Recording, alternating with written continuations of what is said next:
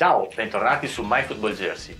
So che mi richiedete in tanti le comparazioni tra le versioni diverse delle maglie e quindi ho deciso di fare questa, che è una delle mie maglie preferite, la terza maglia del Real Madrid per la stagione 22-23, in edizione Player e in edizione Fan. Come potete vedere, le maglie sono molto simili.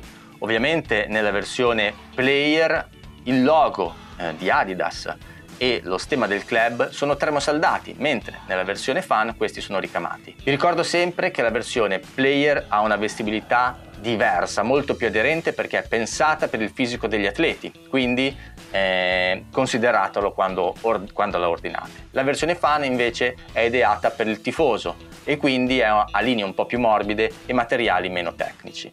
In questa maglia non ho trovato una grandissima differenza a livello di tessuto, sebbene la versione Player ovviamente abbia un tessuto un po' più ricco. Cosa ne pensate? Spero che il video vi sia servito per vedere quelle che sono le differenze.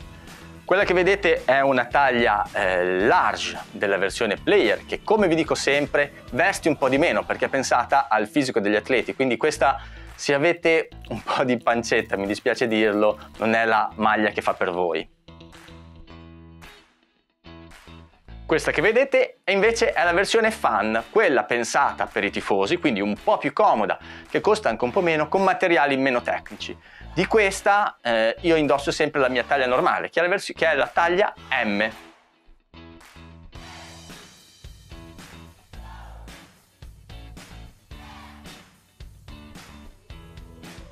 Io normalmente ho un debole per la versione Player perché è un po' più tecnica e il tessuto molto più bello e lavorato. Devo dire però la verità che tra queste due, tra la versione appunto Fan e la versione Player di questa maglia, non ho trovato particolari differenze. Ovviamente la versione Player ha sempre comunque una piccola preferenza in più, ma anche la versione Fan devo dire che è stupenda, meravigliosa.